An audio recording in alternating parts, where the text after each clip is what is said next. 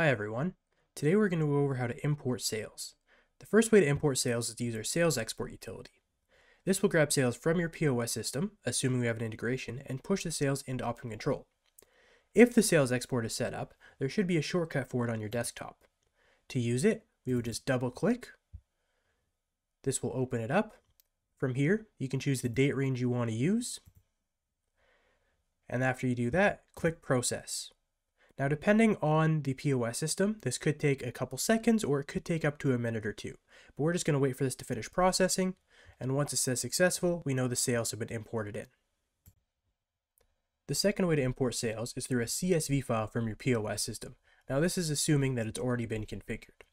Once you have that file, what you would do is from the main menu, you'd go into the sales window. At the top left, we'd click New. Hit the three dots here and it'll browse to our default import folder. From there, we can double click on the file we want to import and click Continue. This will then load up the sales.